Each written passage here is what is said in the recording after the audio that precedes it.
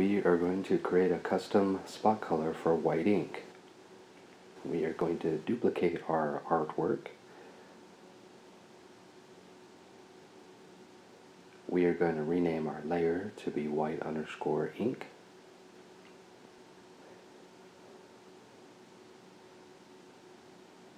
We are going to delete the artwork that we don't want to be white.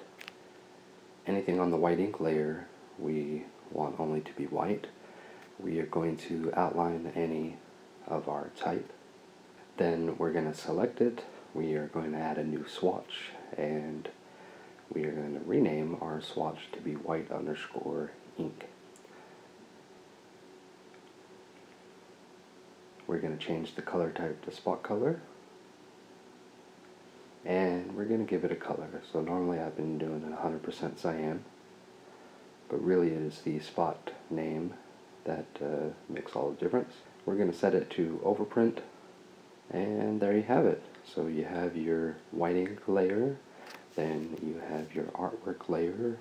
The best thing to do is check for your printer requirements on your printer and your RIP system. This will work for EFI Fiery, and it will work for Caldera.